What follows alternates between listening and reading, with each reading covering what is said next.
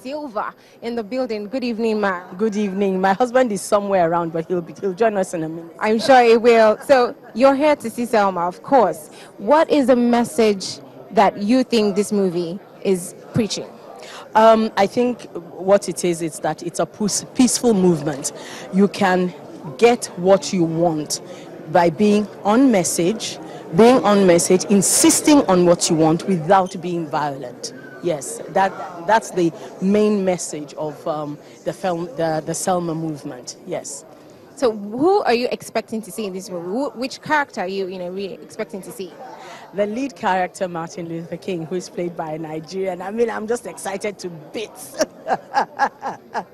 Yes, that's it. Of course. How timely is this movie? This movie is coming to Nigeria at such a time as this. And do you think it will impact, do you think it will have that impact that people expect it to have, to preach the message of peace?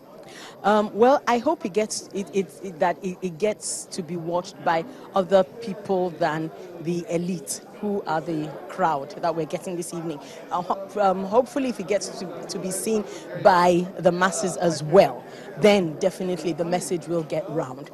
There are a lot of things that are happening right now that are pretty frustrating for a lot of people. But at the same time, I think the measure of our maturity as a people is how we can deal with frustration and deal with it positively, peacefully, and still get what we want.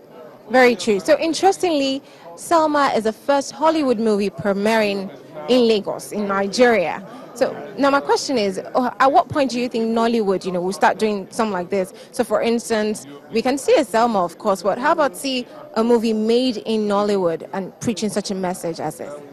Well, a lot of Nollywood films do preach peace anyway, There very rarely do you find Nollywood films preaching war. But it's what we're looking out for now is a Nollywood movie that has the right message, that is messaged right. Messaged right, that pulls at our heartstrings, that excites, but that at the same time educates and yet entertains. Those are the two important things. Messages that look at us as a people, not the thriller that we tend to do, but more of the socio-political kind of film.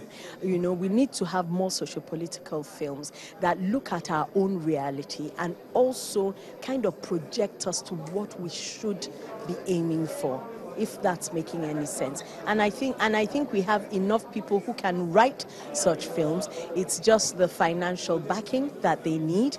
But I really don't think it's in the too distant future. Well, that is good news. Thank you very much for speaking with us, ma'am. Thank you so much for having me.